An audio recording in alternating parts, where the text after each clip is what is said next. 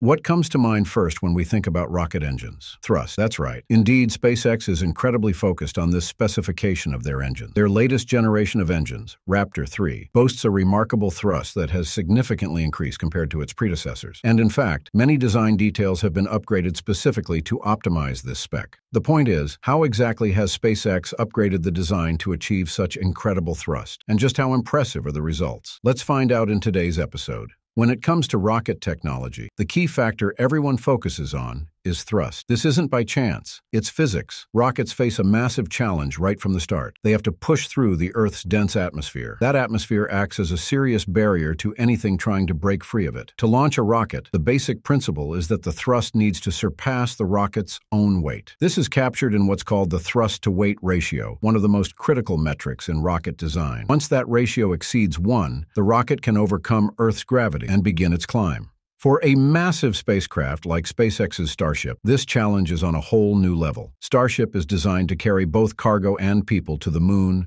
Mars, and beyond. Standing at a total height of up to 120 meters, when paired with the Super Heavy booster, Starship requires an incredibly powerful thrust to get off the ground. As Starship evolves through its different versions, from the early prototypes to longer and heavier models like Starship 2 and 3, the thrust has to keep increasing to maintain or even improve its flight performance. In the early stage of a rocket's journey, right as it lifts off, thrust plays a crucial role. This is when the rocket faces the greatest air resistance and needs to accelerate quickly to reach escape velocity. So it's no surprise that SpaceX has been heavily focused on improving the thrust of their engines. As a result, enter the Raptor 3. Raptor 3, the latest and most powerful version, has hit an impressive milestone with a thrust of 280 tons, 50 tons more than the Raptor 2, and a whopping 95 tons more than the original Raptor 1. But how did they achieve this? There are two main ways to boost a rocket engine's thrust: increasing the throat diameter or raising the combustion chamber pressure. In the case of the Raptor engines, SpaceX has focused on ramping up chamber pressure with each upgrade. Looking at the chamber pressures across the Raptor generations, there's a clear, impressive trend. Raptor 1 operated at 250 bar, Raptor 2 at 300 bar, and now Raptor 3 at 300 bar. Higher pressure in the combustion chamber means the hot gases are expelled through the nozzle at even faster speeds. According to basic principles of dynamics, the faster the exhaust gases, the greater the thrust generated. This is why SpaceX has been relentlessly pushing the pressure of the Raptor 3 to such extreme levels. Well, 350 bars is equivalent to the weight of 16 statues of Liberty pressing down on just 1 square meter. The combustion chamber walls of the Raptor 3 are probably some of the most heat and pressure-resistant structures ever built by humans. I have immense respect for SpaceX's materials science team. There aren't many things that can withstand that kind of pressure and temperature. Beyond increasing the chamber pressure, SpaceX also adjusted the throat diameter of the engine during the Raptor's development. With Raptor 2, they applied both methods. Not only did they raise the chamber pressure from 250 bar to 300 bar, but they also expanded the throat by about 7%, allowing for significantly more fuel and oxidizer to flow through. The result? An impressive leap in thrust, up 24%, from 185 tons with Raptor 1 to 230 tons with Raptor 2. However, with Raptor 3, SpaceX seems to have made a surprising and calculated move. The throat on Raptor 3 appears to be narrower, possibly smaller than that of Raptor 2, and closer in size to Raptor 1. The goal behind this shift might be to recover about 3 seconds of specific impulse, ISP, that they sacrificed with Raptor 2. What's incredible here is that SpaceX has managed to increase both the specific impulse and thrust at the same time, a truly impressive feat in rocket engine design, where these two factors often trade off against each other.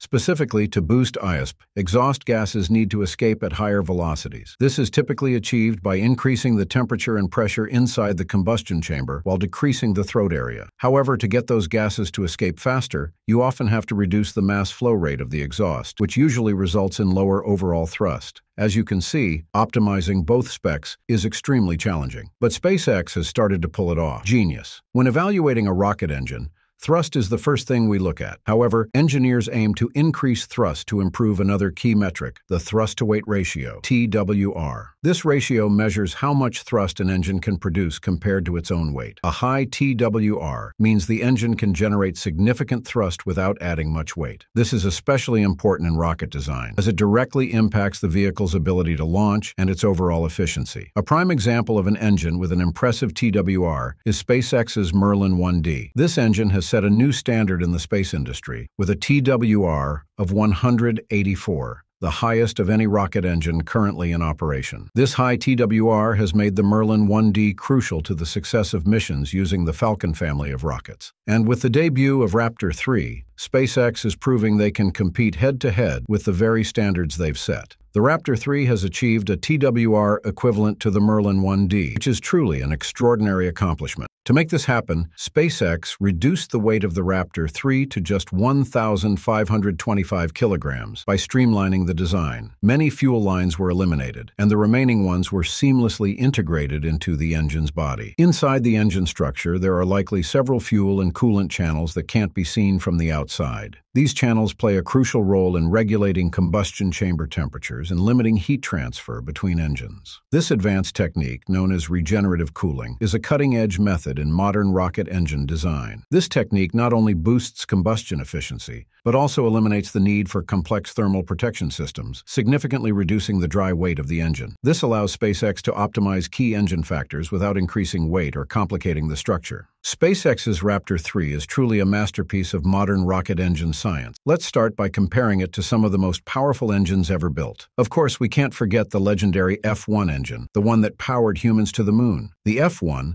often called the mother of all rocket engines, boasted an enormous 690 tons of thrust. Sounds like it easily outmatches the Raptor, right? Not really. Listen, the thrust of an engine is proportional to the square of its throat diameter. This means that if you double the throat diameter, the thrust increases by a factor of 4. However, there's a big catch. The weight of the nozzle is proportional to the cube of the throat diameter. In other words, if you double the throat diameter, the weight increases by a factor of 8. This is why, when an engine's throat gets too large, the thrust increases, but the weight grows even faster, leading to a lower TWR and reducing overall efficiency. Let's take a look at the F-1. It stood an impressive 5.8 meters tall, with an engine bell diameter of 3.7 meters and a dry weight of 8.4 tons. This was clearly a massive engine. It had a specific impulse, ISP, of 263 seconds while burning RP-1 fuel at a chamber pressure of just 70 bar and a thrust-to-weight ratio of 94:1. These are rather modest numbers when compared to the Raptor 3. When an engine focuses too much on one factor, like thrust, while sacrificing others, it might not be the optimal design. Even though a single Raptor has about 2.5 times less thrust than an F-1, with the same total engine weight, we can achieve more than double the thrust by using multiple Raptor engines instead of just one F-1. That's the difference between a modern masterpiece and a marvel of the past, but the F-1 is a thing of history. To fairly evaluate the Raptor 3, let's compare it to one of the powerful engines of today, Blue Origin's BE-4. When Blue Origin first introduced the BE-4 in 2014, they claimed it was the most powerful Methalox engine ever designed. And at that time, compared to the first version of the Raptor, the only other Methalox engine in existence, it was true. However, since the BE-4 was first introduced, its design has hardly changed. Meanwhile, SpaceX's Raptor line has undergone significant improvements. The Raptor 3 is a thoroughly refined version, making the engine more compact, streamlined, and reliable. And I can say this in just one sentence. And compared to the BE-4, every specification of the Raptor 3 outshines it, making it the most powerful Methalox engine available today. So, there's no doubt that the Raptor 3 is the best rocket engine now, right? Alright, that's it for today. If you enjoyed this video, please give it a thumbs up and subscribe to our channel for more in-depth looks at the latest advancements in space technology. Thanks for watching, and I'll see you next time.